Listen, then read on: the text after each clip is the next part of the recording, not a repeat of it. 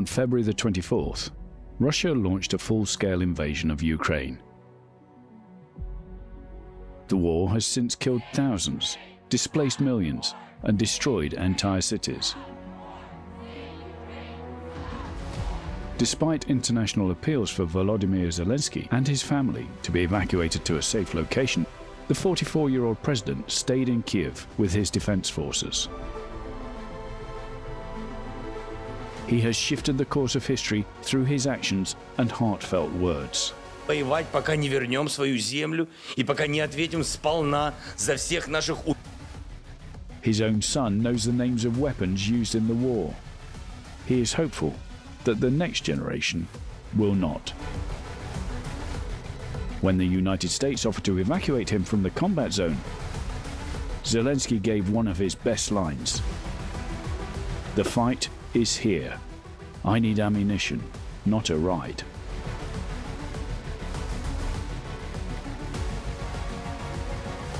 He has changed from, as he puts it, all the wisdom that I never wanted.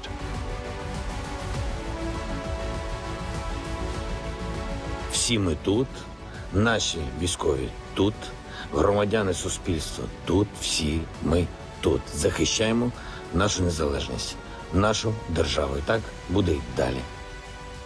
It's hard to imagine how this bright, comedic family man has ended up in one of the most dangerous positions in the world, with a giant target on his back.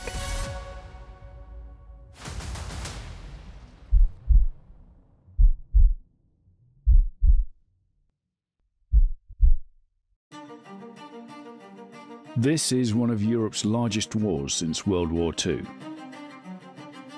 Since then, Europe's map has been shaped by political alliances. But now, Putin wants to redraw Europe's map by force.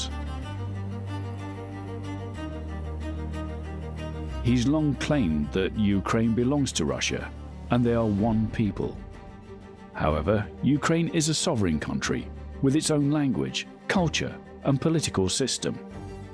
While the two countries have a history, Ukraine has fought hard for its own identity. Ukraine was part of the Russian Empire in the 18th and 19th centuries. In 1917, the Russian Revolution brought down the empire, and the region spiraled into civil war. This briefly allowed Ukraine to gain independence from Russian rule, but it was quickly taken over by the newly created Soviet Union as one of its first republics. Over the next decade, the Soviet Union brutally expanded its control. By the end of World War II, it had forged a sphere of influence over its bordering Western countries. The West held its influence over here. This essentially divided Europe and marked the period of the Cold War. The Soviet Union formed communist governments on their side, which were easy to control. But the West developed into democracies with capitalist economies. The deep ideological divide fueled distrust and tensions between the two sides, and soon these spheres hardened into military alliances. In 1949, several countries along with the US and Canada formed the North Atlantic Treaty Organization, NATO. They promised to defend each other from invasion. A few years later, the USSR and several of its neighboring countries formed the Soviet-led Warsaw Pact Alliance. Each side built up its military to protect itself from the other. A lot of people within the Soviet system regarded NATO as a hostile bloc against them. They regarded NATO as aggressively as NATO regarded the Soviet bloc. The big difference in NATO countries historically was that they were democracies, people were free, and people in the Soviet bloc weren't free, and if they tried to be free, such as they tried to be in Hungary in the 50s and in Czechoslovakia in the 60s, the Soviets would invade them. When the Soviet Union collapses, Russia, the angry bear is licking its paws, and then suddenly all these former Soviet republics, like the Baltic republics and so on, all want to join NATO. They all want to join the EU. That is regarded by people like Putin as aggressive. That's saying, hold on, these countries You know, they sort of belong to us, or they actually belong to us, and now they sort of belong to you. Putin sees these things just in terms of power blocks. He doesn't think about the fact that your average Estonian just wants to be, you know, in a sovereign nation that's free to join whichever bloc it chooses. And if it doesn't want to be part of Russia, it doesn't want to be part of Russia. Europe remained this way for decades, until one side finally collapsed. By late 1991, republics like Ukraine started declaring independence from Soviet domination. The Soviet Union dissolved into 15 independent countries, including a much weaker Russia. But losing an empire that's far-flung is a lot easier than losing an empire that is contiguous, that's right on your borders.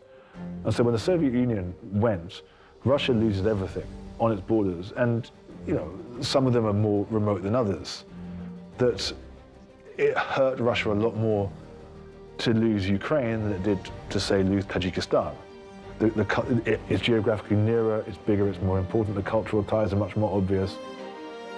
The Soviet sphere of influence disappeared as many countries overthrew their communist governments. Even though the Cold War ended, the alliance on the other side of Europe was still going strong. In fact, it was expanding. In 1999, Poland, Hungary, and the Czech Republic joined NATO. In 2004, 7 more countries joined.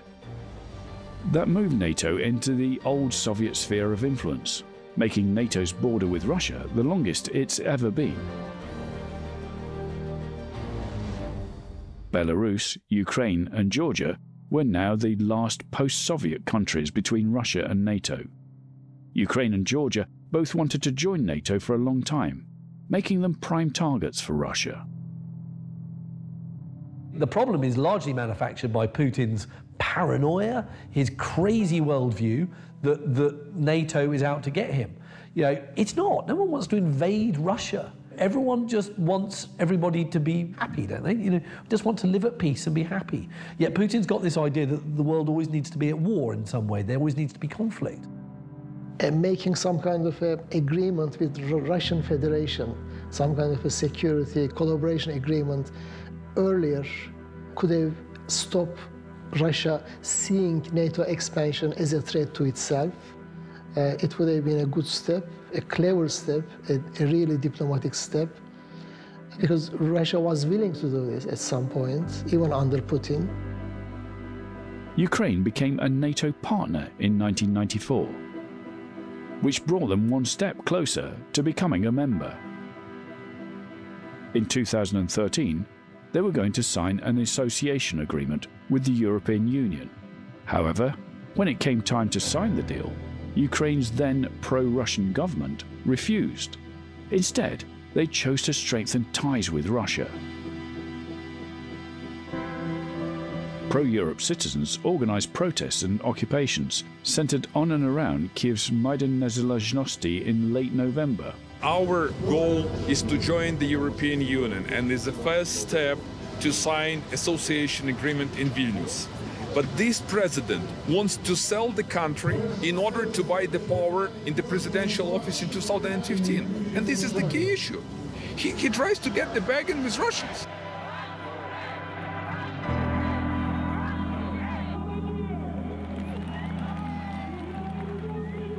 You had protests against what was seen as a government that was ridiculously pro-Russian and pro-Putin. Putin was desperate for Yanushchenko's government to stay in power. But of course, the Ukrainians took the streets, they didn't want it.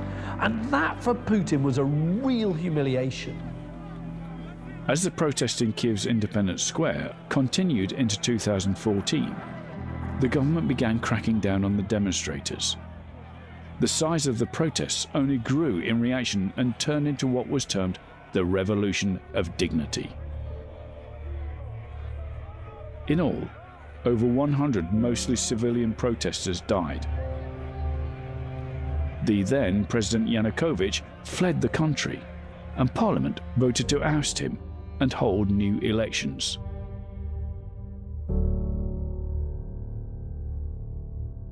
This meant Putin was losing political influence in Ukraine. ever since that kind of Orange Revolution, took pro-Russian puppet leaders out of Ukraine, replaced them with independent-minded figures. Putin really, really got bloodied and he hated it. And that's why he's always had this complete animus against Ukraine, which he regards as being Russian. And how dare these people be against Russia? They must have been infected by America and Britain and countries like that, and they must have been infected by some form of Nazism. President Putin says Russia is ready to look for diplomatic solutions over Ukraine, but stresses his country's interests are non-negotiable. Then, addressing the world, he said, "I have made the decision to carry out a special military operation." He may have called it a special military operation, but it's clear that this is a full-scale invasion of Ukraine. In the early hours of February 24th, shortly before the start of the Russian invasion, Zelensky recorded an address. He refuted claims by the Russian government about the presence of neo-Nazis in the Ukrainian government. He stated that he had no intention of attacking the Donbass region, whilst highlighting his connection to the area. In part of the address, he spoke in Russian to the people of Russia, appealing to them to pressure their leadership to prevent war. С вами нас разделяет более 2000 километров общей границы. Вдоль нее сегодня стоят ваши войска, почти 200 тысяч солдат, тысячи боевых машин. Ваше руководство одобрило их шаг вперед на территорию другой страны. И этот шаг может стать началом большой войны на европейском континенте.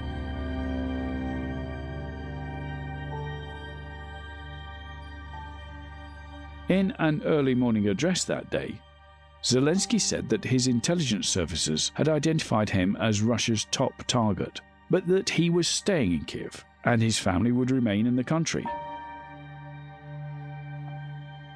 He said, "They want to destroy Ukraine politically by destroying the head of state." During the invasion, Zelensky has reportedly been the target of more than a dozen assassination attempts. 3 were prevented due to tips from Russian FSB employees who opposed the invasion. A terrifying daily reality for himself, but also for his family, who he has hardly seen since the beginning of the war, in an attempt to keep them safe. Volodymyr has 2 children with his wife and First Lady Olena, an 18-year-old daughter named Alexandra, and a son, Kirilo, who is only 9. Alexandra has starred alongside Zelensky in the 2014 movie 8 First Dates, playing his on-screen daughter. Presumably your children don't see their father, they can't see the president very much. They must miss him. Is that hard for you?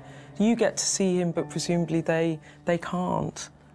Я дуже сподіваюся, що хоча б моя постійна присутність якось надає їм впевненості і спокою. Батька вони бачать дуже рідко, недовгими епізодами і насолоджуються ними настільки, наскільки можуть. Але ж дійсно нам не вистачає таких моментів, коли ми можемо не рахувати час і просто бути разом і не дивитися на годинник, коли ми повинні їхати в різні боки. Born into a Jewish family, Volodymyr Zelensky grew up in Kyiv, a significant city in central Ukraine. He was raised as a native Russian speaker, but soon acquired fluency in Ukrainian and English. Zelensky was an intelligent and academic student.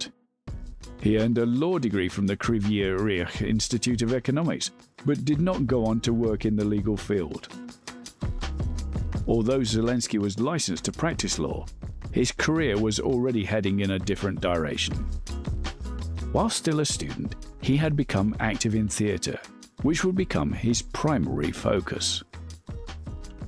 At age 17, he joined his local team competing in the KVN comedy competition.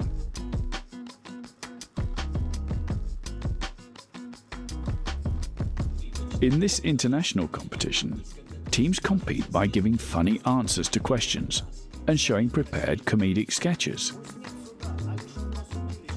He was soon invited to join the United Ukrainian team, which performed in the KVN's Major League and eventually won in 1997. He created and headed the Kvartal 95 team that same year, which later transformed into the Kvartal 95. From 1998 to 2003, Kvartal 95 performed in the Major League and the highest open Ukrainian league of KVN. In 2008, he starred in the feature film Love in the Big City and its sequel, Love in the Big City 2. Zelensky continued his movie career with the film Office Romance, Our Time, in 2011, and with Rejewski vs. Napoleon in 2012. Love in the Big City 3 was released in January 2014. Zelensky also played the leading role in the 2012 film 8 First Dates and 2 sequels produced in 2015 and 2016. He recorded the voice of Paddington Bear in the Ukrainian dubbing of the 2014 film Paddington and its sequel Paddington 2. In 2015, Zelensky became the star of the television series Servant of the People, where he played the role of the President of Ukraine. In the series, Zelensky's character was a high school history teacher in his 30s who won the presidential election after a viral video showed him ranting against government corruption in Ukraine. In March 2018, members of Zelensky's production company, Kvartal 95, registered a new political party called Servant of the People, the same name as the television program that Zelensky had starred in over the previous 3 years. Although Zelensky denied any immediate plans to enter politics and said he had only registered the party name to prevent it from being appropriated by others, there was widespread speculation that he was planning to run.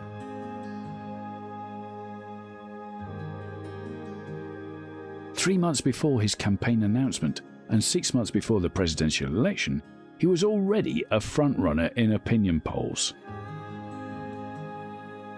After months of ambiguous statements, on December the 31st, less than 4 months from the election, Zelensky announced his candidacy for President of Ukraine on the New Year's Eve evening show.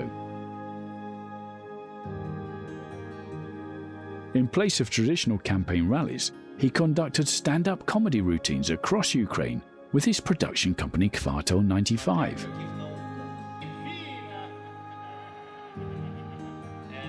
He styled himself as an anti-establishment, anti-corruption figure, although he was not generally described as a populist. He said he wished to restore trust in politicians, to bring professional, decent people to power, and to change the mood and timbre of the political establishment. Zelensky stated that, as president, he would develop the economy and attract investment into Ukraine through a restart of the judicial system and restoring confidence in the state. Volodymyr Zelensky won the first round of elections on March 31st, 2019.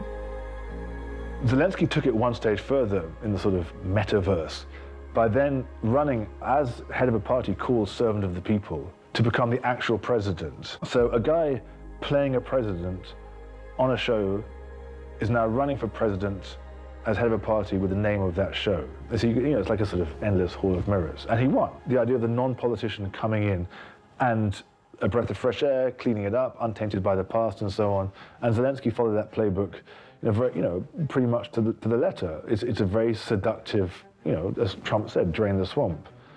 And of course, it's always harder than it looks because the swamp is so, is so intertwined. Then Zelensky was criticized for being inexperienced, being a lightweight, and again, not taking the advice of his intelligence services on the likelihood of a Russian invasion. But he has taken on the mantle of defender of the faith, as it were. We're just asking the free world, because we are fighting not only for ourselves, but the whole free world. We just ask to help us to protect our skies, to stop this terror and horror.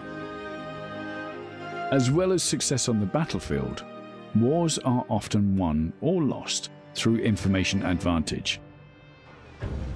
In the Russia-Ukraine conflict, We might have expected Russia, an old hand at propaganda, to have bested Ukraine early on. When Putin came to power, some of the news organisations were actually owned by oligarchs. And sometimes these oligarchs could be critical of Putin, and that would obviously be very annoying for Putin. So what does he do? He wrestles back control of those media networks from the oligarchs, and that means that he's in charge of his own message. Propaganda can come in many forms, through media and speech, but also through threats of nuclear force, such as when Russia test-fired a nuclear missile, issuing vague threats of nuclear war in order to deter NATO's support for Ukraine. There was also the strong presence of Russian troops placed on the Russian-Ukraine and Belarus border, said to be a military exercise. These all use the same message: comply or else. You see that with Hitler's Germany. Was there any kind of publication or media agency of the time ultimately not subject to Nazi control? No, none. So a lot is made about, dictatorships being propaganda geniuses. Well, it's not that hard to manipulate the message if you can control every newspaper, every magazine, every TV station, every cinema, you name it. Forget it, it's easy. You only have to look at Russian media organizations. Just go onto a website like TASS, the Russian news agencies, and there you will see a completely different reality as to what is going on in Ukraine, which of course is called the special operation, as opposed to what any normal sentient being would call it, is a full-blown war. Even with all this Russian propaganda, a lot has proven to be untruthful, dispelling what Russia is trying to convey through the use of media. This has only strengthened Ukraine's underdog success story against the Kremlin's denazification narrative. Zelensky has intuitively grasped the nature of information and electronic communication technology to conduct warfare. He used the power of propaganda and information to his advantage by making it illegal to share images of Ukrainian troops protecting their movements. He also told his people, just after the Russian invasion, that he would give weapons to anyone who wants to defend the country, rallying the patriotic spirit in Ukraine. After Russian propaganda organizations attempted to promote the false claim that Zelensky had fled the capital, he took to the streets and filmed himself defiantly standing in central Kyiv. As Napoleon said, I'd rather have lucky generals than good ones. And I'm not sure you would necessarily call the whole invasion of Ukraine lucky. He's genuinely inspirational. As a screenwriter, if I'd come up with either of the lines, either I need ammunition, not a ride, or when you attack, you'll see our faces, not our backs.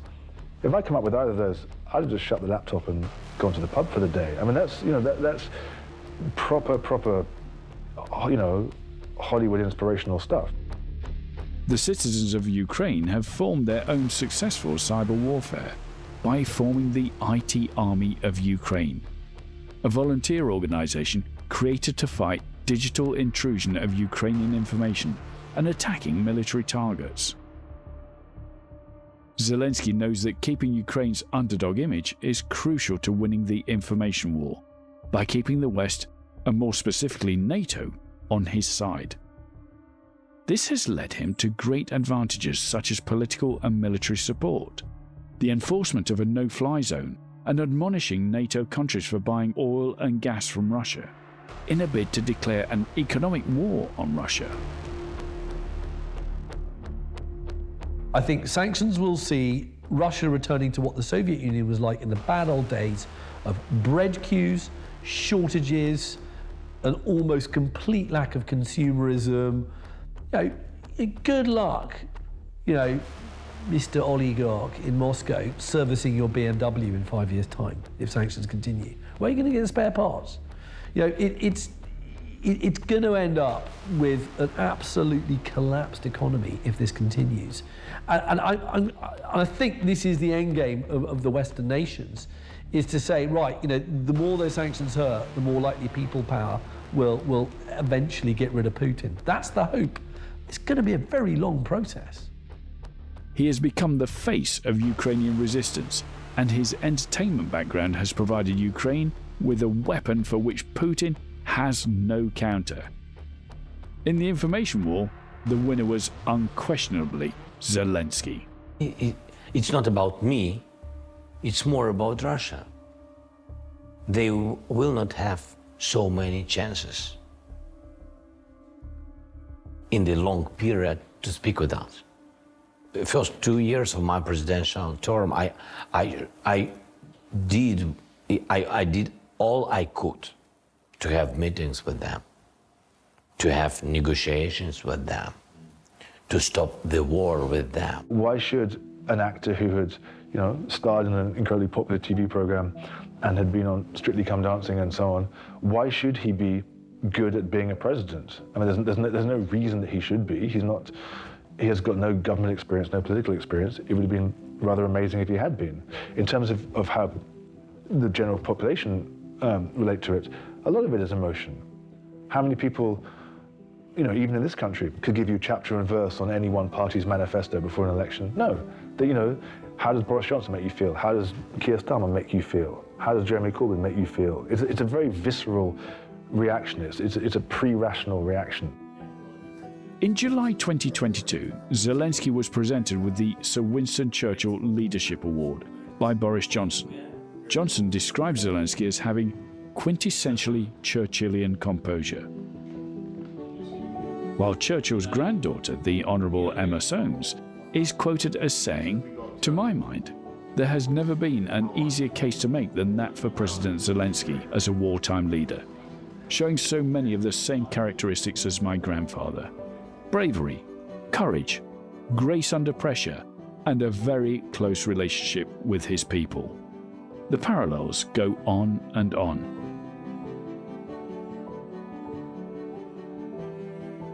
If we look at Churchill and Zelensky's methods as wartime prime ministers, it's easy to draw comparisons. Politician, officer, and leader, Winston Churchill served as the Prime Minister of Great Britain in arguably some of the most trying times of modern history. After Chamberlain's resignation in 1940, Churchill was appointed during World War II and ultimately led the country along the road to victory. Though he was an undoubtedly skilled strategist and war hero, Churchill's power lay in his eloquence, in his speech and writing. Shortly after Churchill became Prime Minister, he gave one of his most famous speeches, Their Finest Hour.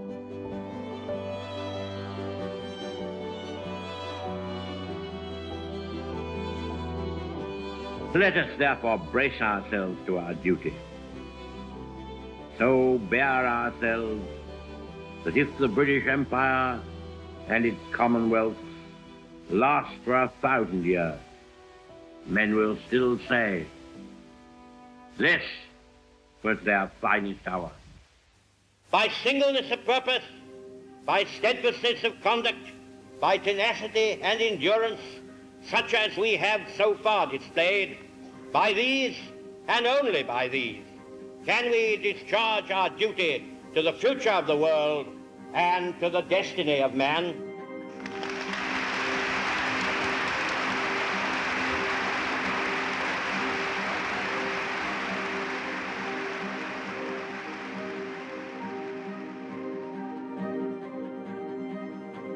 Churchill's writing skills had gained him international notoriety, and his love for words and the richness of the English language drew him into a career as a writer long before he delved into politics.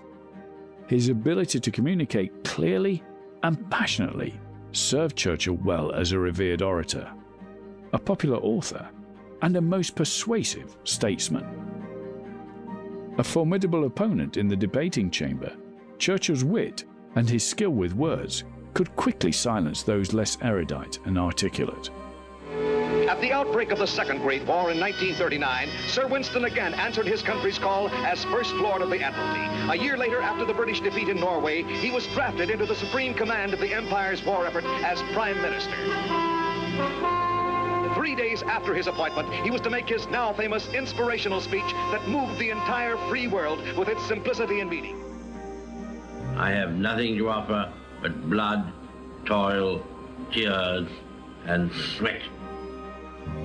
When weaponry and resources were limited, it was his high-impact speeches that rallied Britons to believe they could win the war. What tragedies, what horrors, what crimes has Hitler and all that Hitler stands for brought upon Europe and the world. They must now know that the stakes for which they have decided to play are mortal.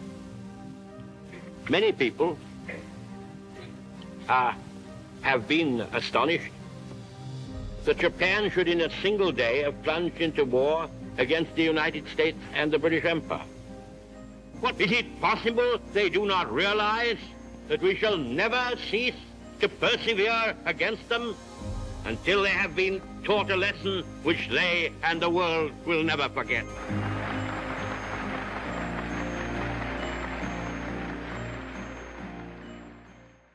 Churchill talks about the power of public speaking. He's quoted as saying, "Of all the talents bestowed upon men, none is so precious as the gift of oratory. He who enjoys it wields a power more durable than that of a great king. He is an independent force in the world, all qualities which Zelensky has in abundance." Battles are fought with weapons. However, the spirit and heart of mankind has proven to lead to victory. A spirit which Churchill managed to rally through his speeches. Zelensky took inspiration from one of his most memorable pieces from 1940, commonly known as "We Shall Fight on the Beaches." He echoed the same message, in the hope that it would boost morale and support. We will fight in the forest, in the fields, on the shores, in the streets.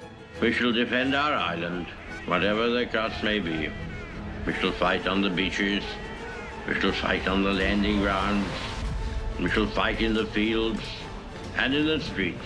We shall fight in the hills. We will fight on the banks of the rivers, and we are looking for your help, for the help of the civilized countries. We shall never surrender. The President knows that war is as much about information as it is about kinetic warfare. Like Churchill, by balancing values, historical experience, ideals, and practical reality, Zelensky is playing the role of president at full throttle. His courage is contagious. Just before Christmas 2022, Zelensky made his first foreign visit since the beginning of the war.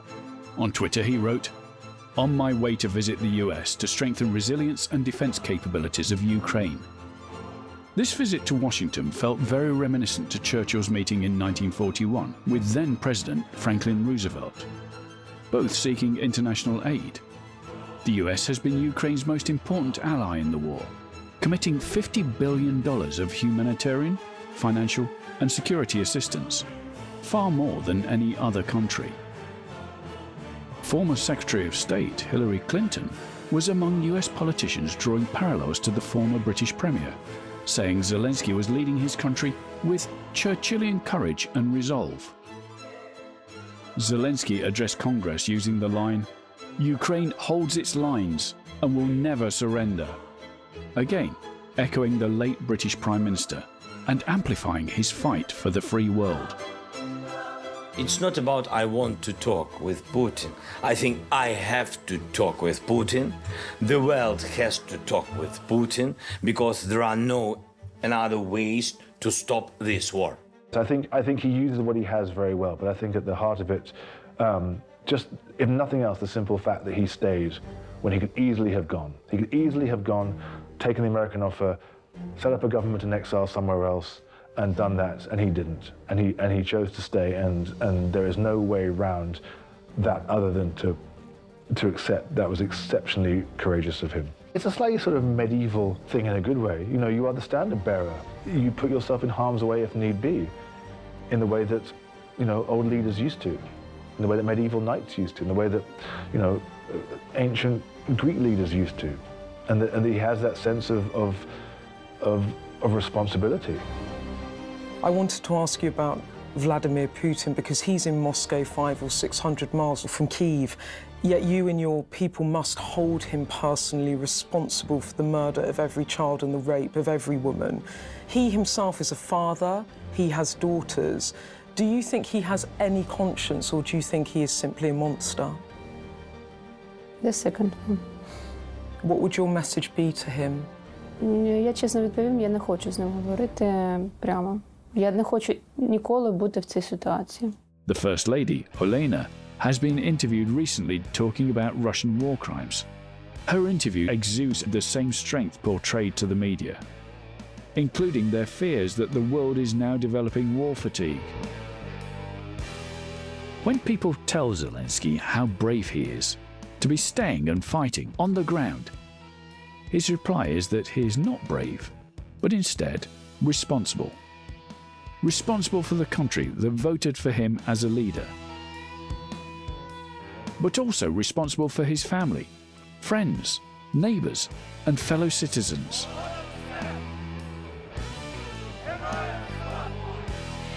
This is an act that embodies the spirit of Ukraine.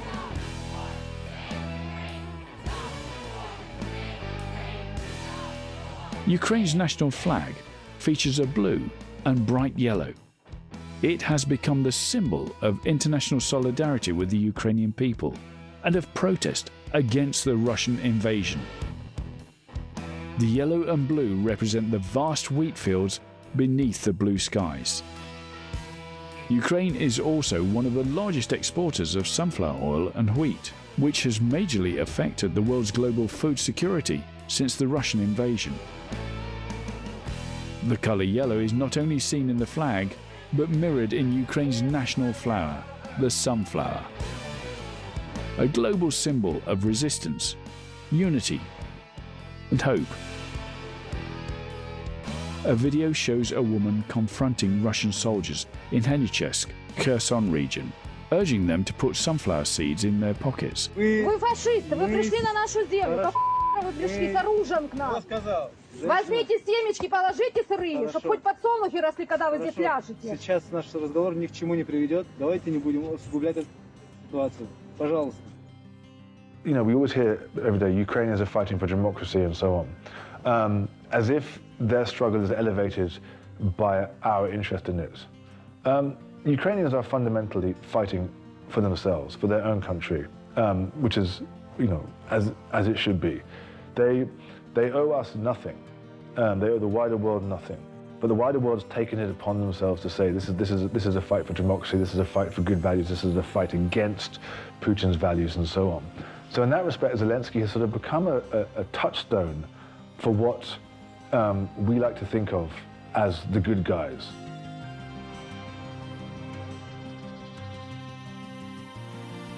Our three countries stand shoulder to shoulder against Russia's barbaric invasion. We're standing up for democracy against authoritarianism and standing with Ukraine. As war and violence once again cast a dark shadow over Europe, we are working together.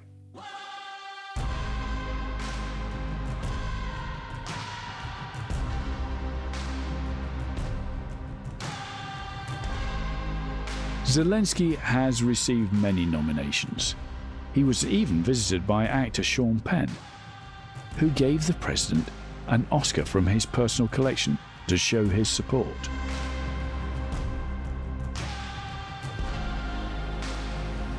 In December 2022, the president spoke after being named Time Person of the Year. He used it as an opportunity to make one of his most inspiring speeches to date. It is an honor for me to represent the struggle of Ukrainians and the spirit of Ukraine, the spirit of freedom that echoes in the souls of so many people around the world. Stories of heroes who are fighting for independence are also your stories. Ordinary men and women who became brave hearts when they joined the defense forces to defend freedom. Different generations of different nations knew this spirit. Striving for freedom, solidarity, creativity, and dedication, well known to the mankind from a long time ago and which united the world this year with the colors of the Ukrainian national flag and our people's achievements. This is the free world spirit. The magazine cover featured not solely the president, but the citizens he spoke about in his speech alongside him. Surrounding them are wheat yellow and sky blue national flags, scattered with beaming sunflowers, conveying a sense of joy, unity, and hope.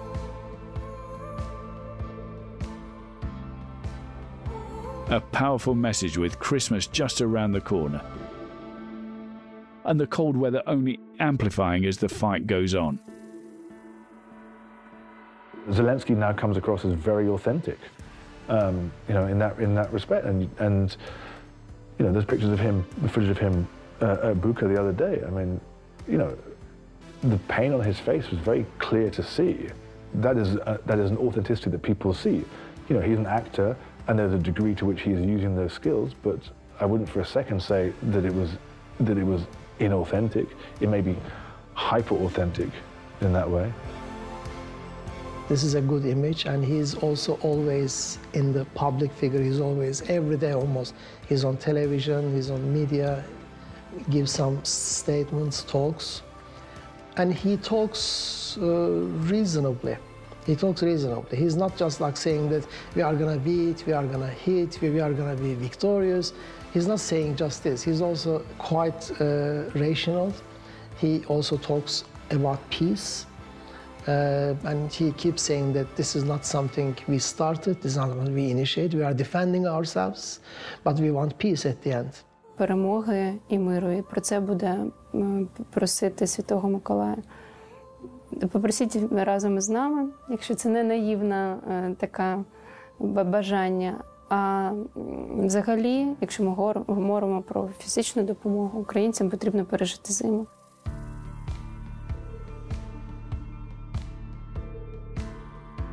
Many other presidents who have experienced similar or even lesser conflict have fled.